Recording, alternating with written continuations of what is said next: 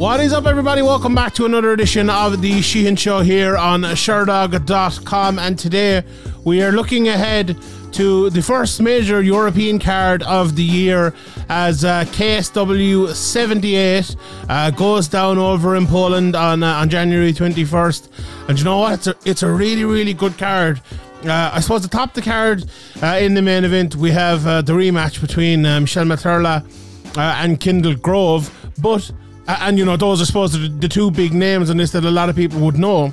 But watching the tape on this and watching a lot of the previous fights and a lot of the fighters on outside of the main event, I suppose here, this is a banger of a card. I think a really good card.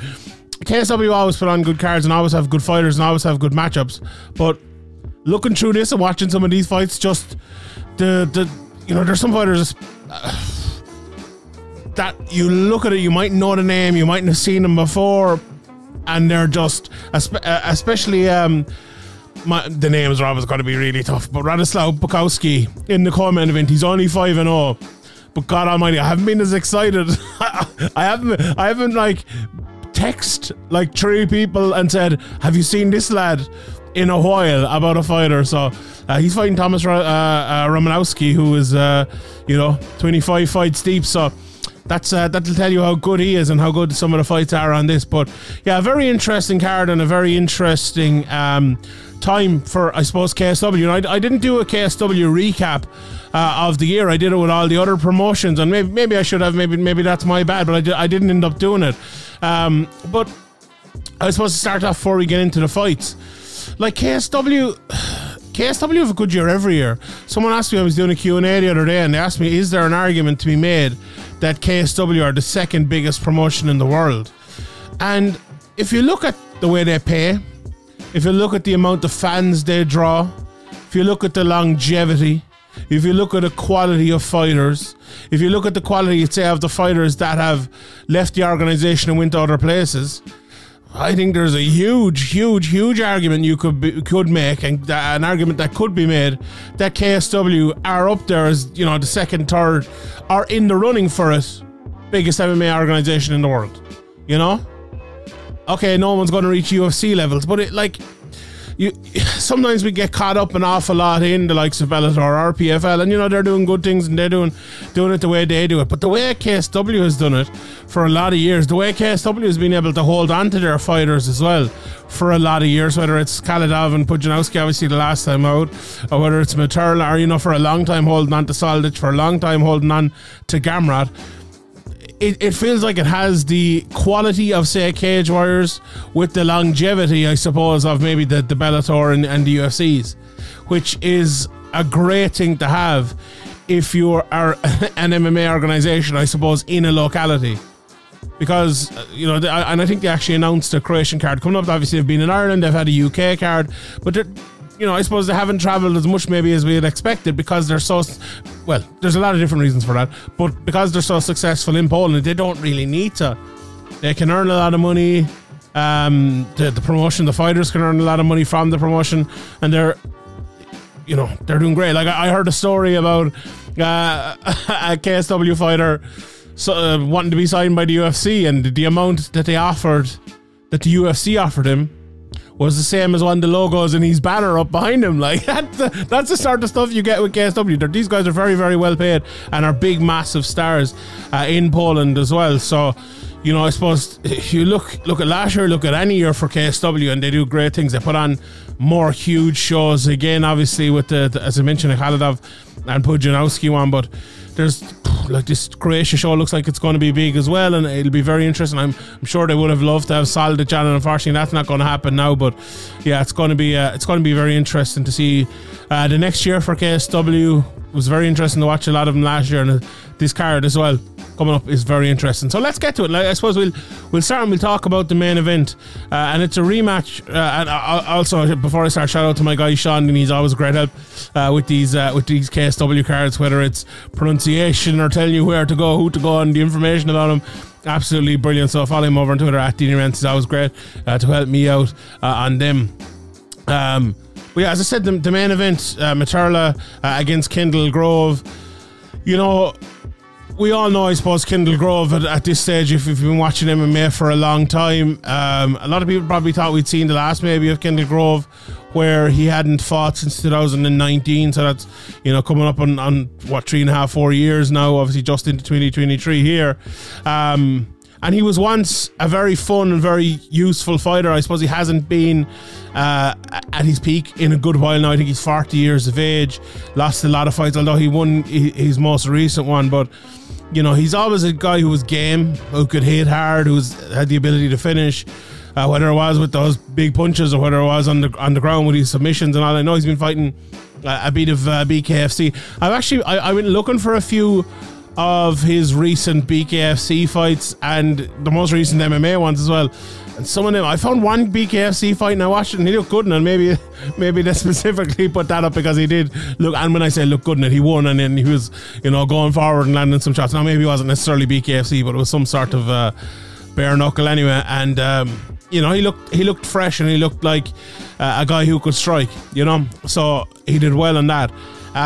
But I don't think it's unfair to say that Kendall Grove is a guy who is a long way past his best, and especially a long way past the fighter he was when these guys fought, you know, years and years and years ago, all the way back in, what was it, 2014, was it? Let me just look at 2013. Yeah, that's a long time ago. That is a long time ago, and there's a lot of water under a lot of bridges since then. Now, he hasn't actually fought that many times since then, surprisingly. You know, he was over in Bellator for a while. He fought some very good guys there, including Szymanski and John Salter around the 2016-2017 mark.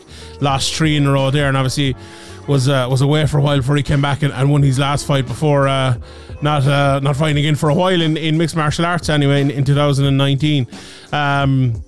You know, I suppose he wasn't one of these guys who was getting knocked out all over the place or anything like that. And in the latter parts of it, I suppose he did one of the last 3 fights there, he did get knocked out. Now, he got knocked out a good few times throughout his career, don't get me wrong. Let me just look here on Sherdog. He has 8 knockouts. You know, I suppose he has 8 knockouts in his career. But as I said, you know, his last 4 fights, his last 6 fights, he was only knocked out once.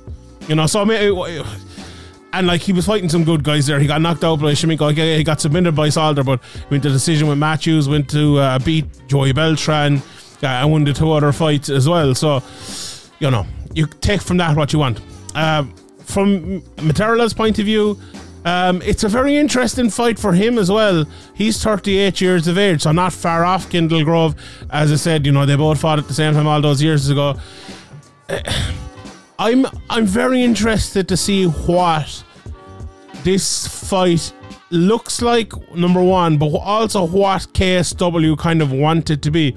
You would think, you know, having lost a couple of names I mentioned there earlier, especially like Sudolski, that they would want to keep guys like Materla around who are a name, who are able to draw, who are able to be, you know, stars for KSW, and even in positions like this. So maybe some people might look at this as a kind of a warm-up match to get him back, you know, with maybe bigger matchups ahead. And I would probably look at it that way as well, if I'm being honest. But last time out, he did get knocked out by Paczuski. Now, look, Paczuski has turned into a very good fighter, and the question I have here, right, is, and I maybe take the positive slant on this question, maybe some others won't, so I'll put it out there.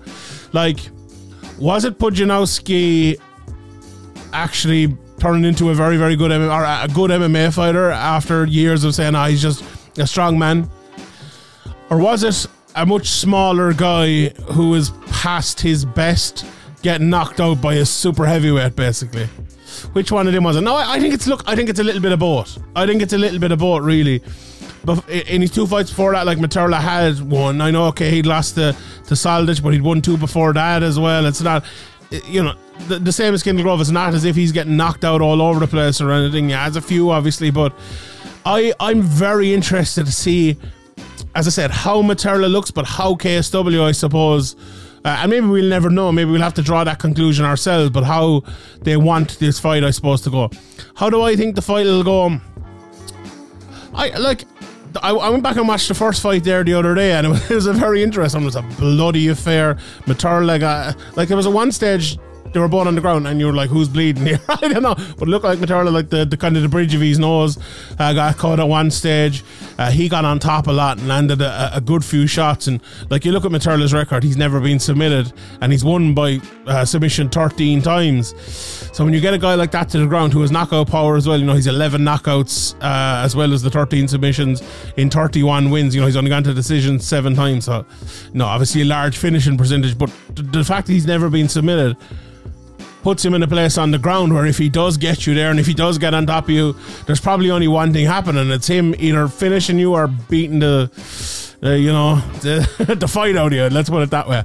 And that's the way I think it'll be again. I think Kendall Grove will try to use his length, try to use his size. I think Materla will probably come in, land a big shot, and Kendall Grove will feel it, if you get me. You know, whether he feels it and goes backwards and ends up getting, say, TKO'd or knocked out, or whether that happens, he goes to the ground, Materla gets on top and ends up dominating him from there. That to me would be the most likely outcome, I think. I think he'll probably drop Kendall Grove, maybe even push him against the fence and take him down after hurting him a couple of times, and win the fight from there. I think it'll be one of those fights. But look, we saw that the last time as well. It was in a ring the last time as well. It'll be obviously in the cage this time, which adds a little bit of something different to this one. But yeah, I think if I give my pick, and I'll give him for these fights, I think Materla will win this one.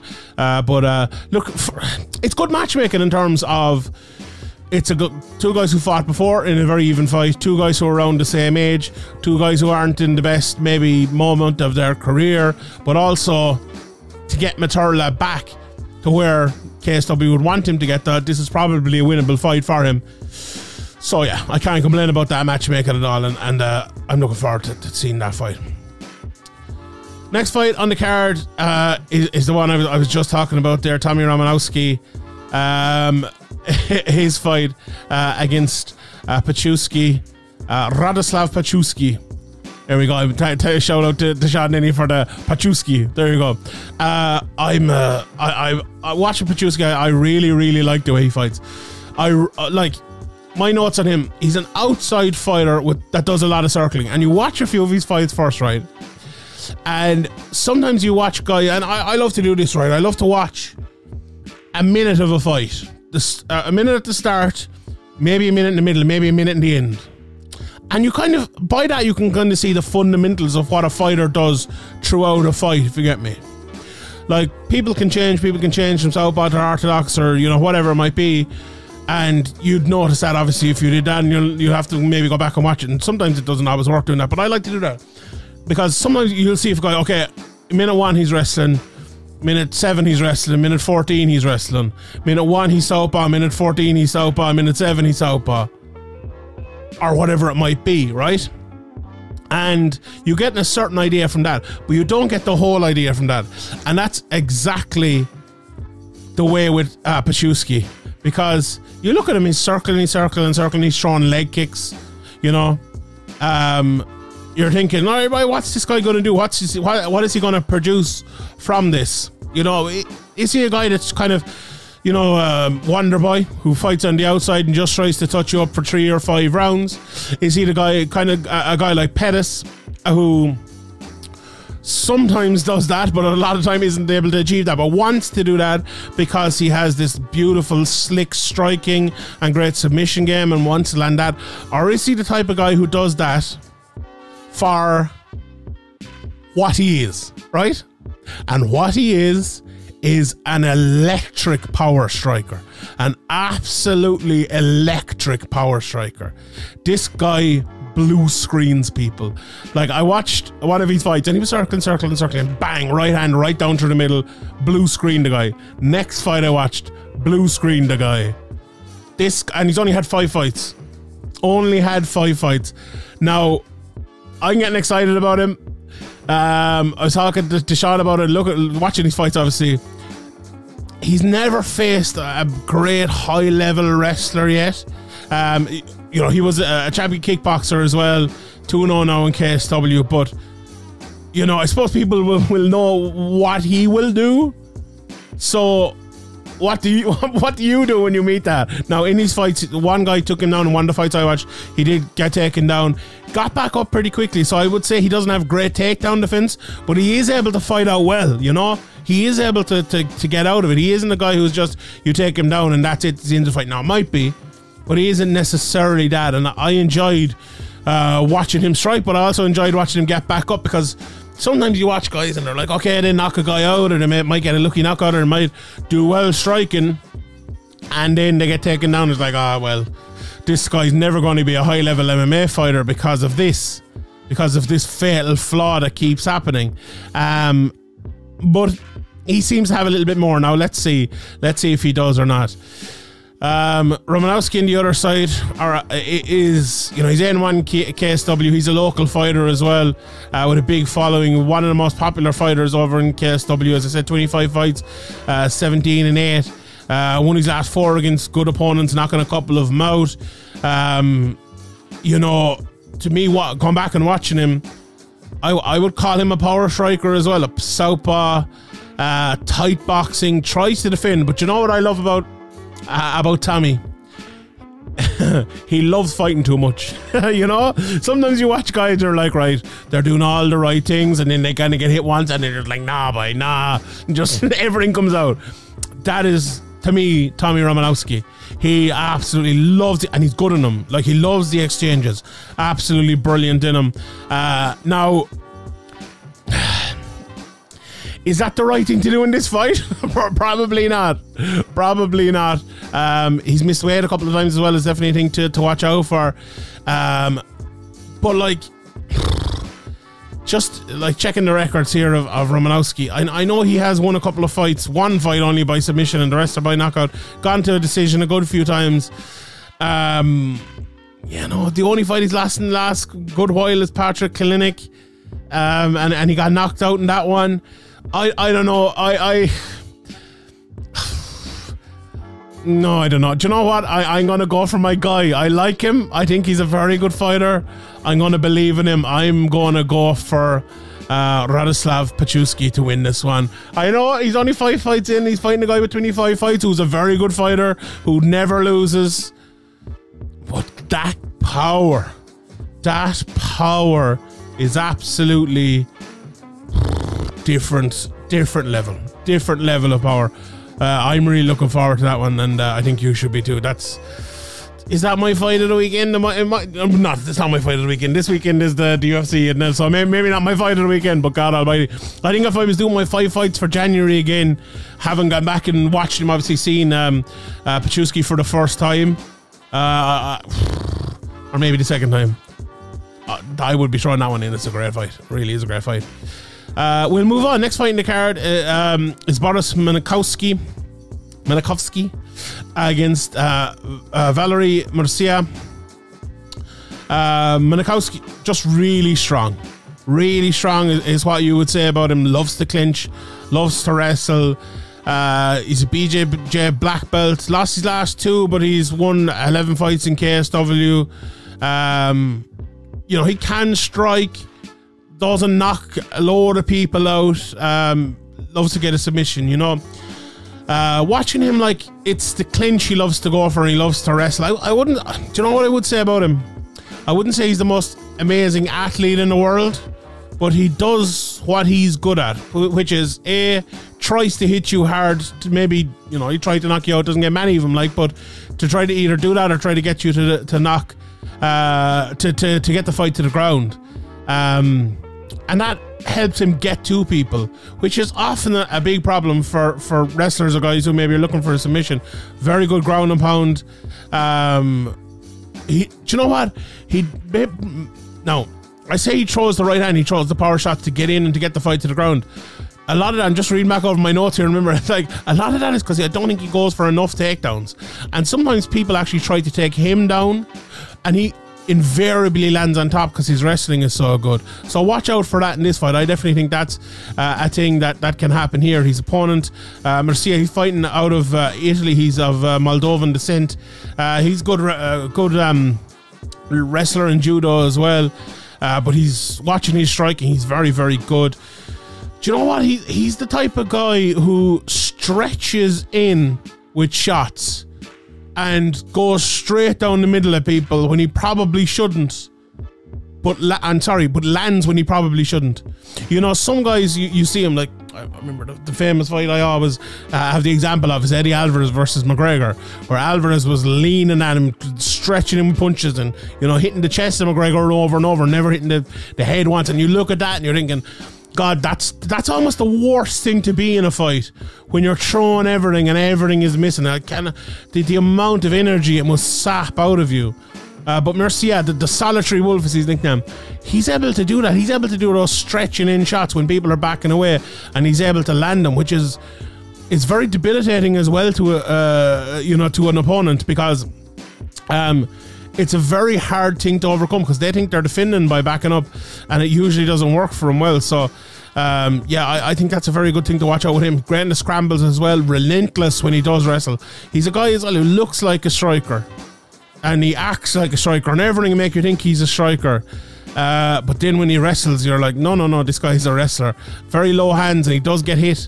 He does get hit when he likes to do that. But I think this is a very interesting fight. He is wide open. I think if Borys could hit a little bit harder, I think he'd have a great chance here.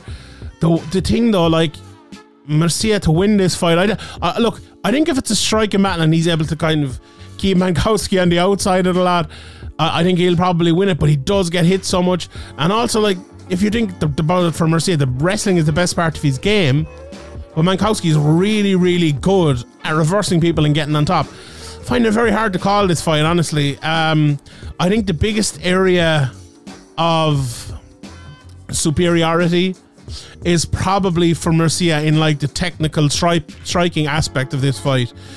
But he is just so bad defensively. Not bad defensively, I don't mean that, but, like, because gets hit so often that it's hard to actually pick him to win that sort of fight. So I don't know. I will pick this one to I think, do you know what, here's my pick for this one. I think someone will get ground and pounded, someone will land on top, and someone will win. And you know what, if it's Mankowski that lands on top and is able to open up, I'll go for Mankowski, but not at all with any surety on that one. Next fight on the card, in the fun one again, is Roman Szymanski. He's taking on Raul Tutarauli. Tutarauli, he's been around for a long time. Both of them been around for a long time. I suppose 22 fights versus 37 fights. Tutarauli, a lot of wins on fighting over in the Eastern European scene, fighting on the Russian scene as well. He's Georgian, and he is one of the guys, I suppose, who's been around Georgian MMA for a long time, and he trains with some of the guys over in the UFC and stuff at the moment. Very, very strong everywhere, I would say. Watching him, like, you can see he's a very strong wrestler. Huge ground and pound, likes the guard as well. He's one of these guys who stands up in people's guard and is still able to keep control of them, which is something that's kind of unusual, I suppose, in MMA these days. We're used to seeing it down through the years with maybe the likes of Marc Coleman and others, but he lets fly with his hands as well.